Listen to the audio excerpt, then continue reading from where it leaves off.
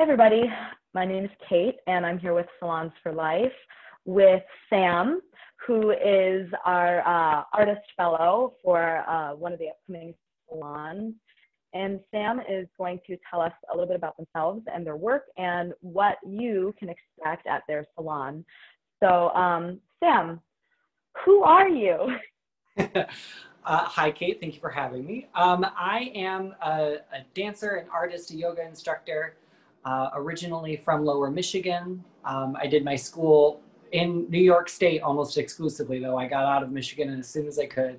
And I've been in the New York area for about 6 years now. So I've been here making art, teaching yoga, and I've been working with a lot of different age groups. I've performed in the city as well professionally. So I kind of just have been jumping around doing all sorts of different things. Wonderful. And what can people expect when they practice at your salon? So at my salon, it's the part two to this series entitled The Object of My Affection. And it's talking about our relationship to material objects. And I've been working a lot recently in the notion of nostalgia and our connection to our history, our connection to our past, and what that means for people. And that's something different for everyone. And I've really struggled with this concept of nostalgia. I don't tend to keep things. I tend to get rid of stuff as quickly as I can. I don't like to hold on to a lot of things, but I know that's not true for everyone. And so I wanted to understand that a little more. So with this workshop, what I'm interested in doing is investigating people's relationships specifically to objects. And they can be anything, a connection to different pictures or maybe keepsakes or jewelry that have been passed down, or silly things that you've kept from your childhood, silly things that you've kept from your adulthood. And what I want to be able to do is have you take an opportunity as the session participant to look at your relationship to this thing, to take household objects in loose parts play and begin to understand your relationship to things in general better, but then specifically with this one object.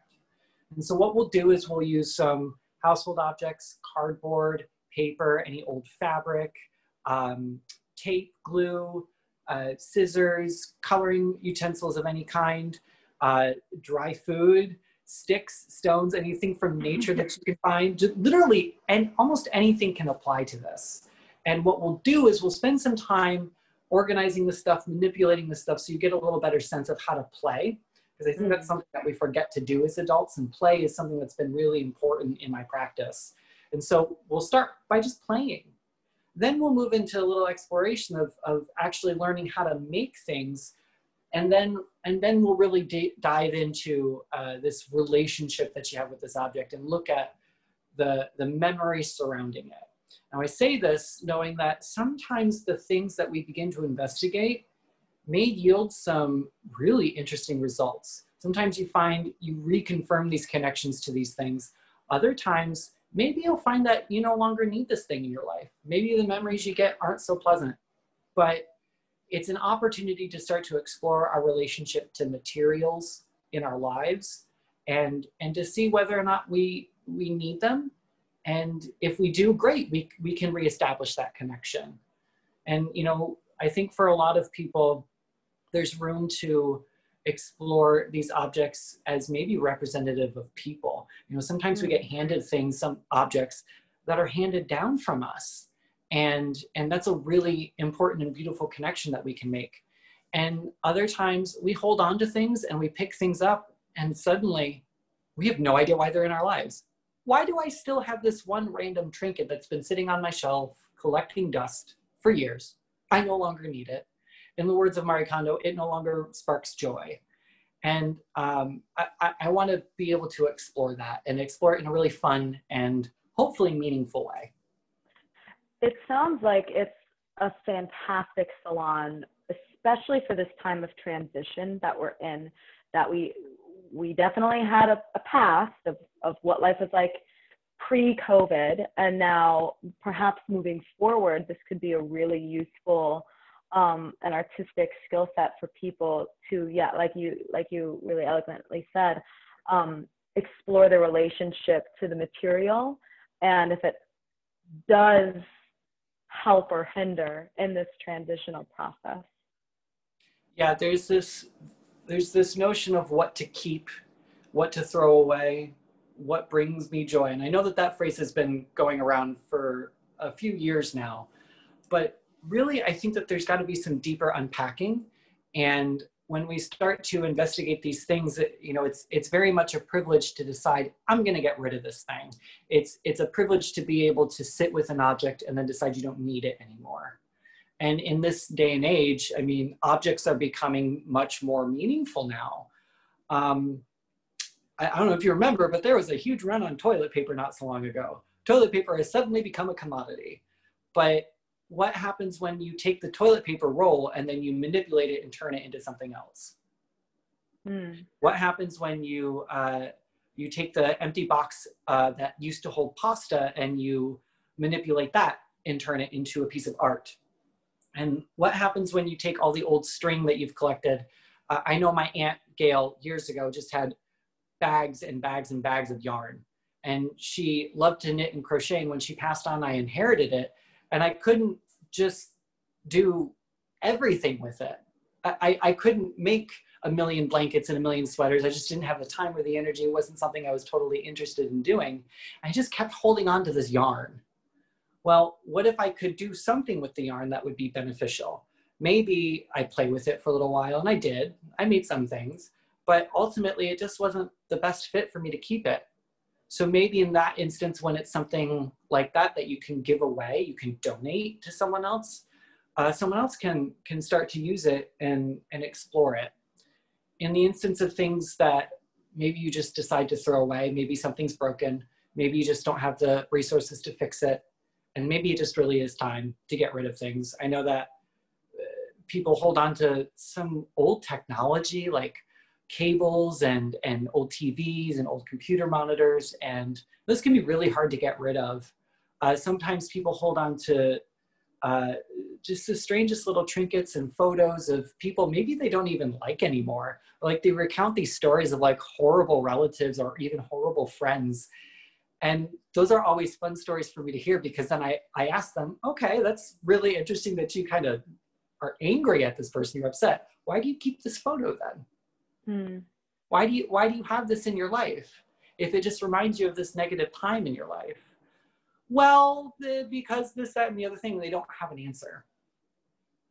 Maybe it's time to start coming up with these answers. And through this workshop, through play, which is something else that I've studied along with dance and yoga and theater and writing, maybe we can begin to explore some of these relationships and begin to tell the stories. Because the thing that I do keep, the thing that I do hold on to are stories. I'm an avid book reader, and I do love buying books. Don't get me wrong, I have my things too. But I'm more than happy to donate a book or give a book to a friend, or go to the library and reread the same book dozens of times over and over again, because I love the story, I love the meaning, and I'm able to hold those in my heart. So I don't need the actual book in front of me. It's nice to have, it's much easier to hold on to a thing and let that thing be the symbol rather than hold on to the memory itself. But if we can sort of manipulate that relationship with the thing itself, maybe we can make room for other things to come into our lives. Because that's the other thing. Anything that's made in the salon, because we're going to spend some time making stuff, anything that's made, you don't have to keep. You can get rid of it. You can throw it away. A lot of the stuff, hopefully, is stuff that you find in your home, so you can recycle it easily if that's something that's available to you in your neighborhood. But ideally, what we're doing is we're trying to understand our relationship to the things in our lives. And this one thing in particular that I want everyone to bring is something that evokes nostalgia, something that evokes a sense memory, maybe a story or a conversation with someone that you love or someone you hate, who knows. Maybe it's recipes and you get memories of food that you used to make at family events. Bring that and let's hear those stories and let's understand what they are and share them with each other.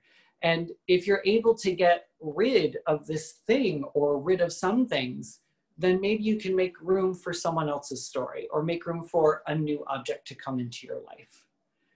Or you keep it and you suddenly have a newfound love and respect for it. And now you have another memory to pack on top of all the wonderful, joyous things that are already associated with that object. You now have this weird internet workshop with all these people who also have their stories that they shared. And you get to carry those stories too. This sounds fascinating. And I love the concept of play and just and repurposing. The object is the portal into the body, it would seem. So I'm really looking forward to it. Me too. And we hope to see you all there. What is the exact day? Do you remember? No, not off the top of my head. It's in September. Anymore? I believe it's September 12th. I can double check that. But we're going to post the correct. All the dates and information will be in whatever information box is near this video. Of that, you can be sure. And this is part 2 of the series. The first part is, I believe, on August 29th. Yes. So please log on to salonsforlife.com. We're going to be posting all of this info on our social media channels, along with Sam's wonderful pre-interview today. So we look forward to seeing you. Thank you so much, Sam. Thank you, Kate.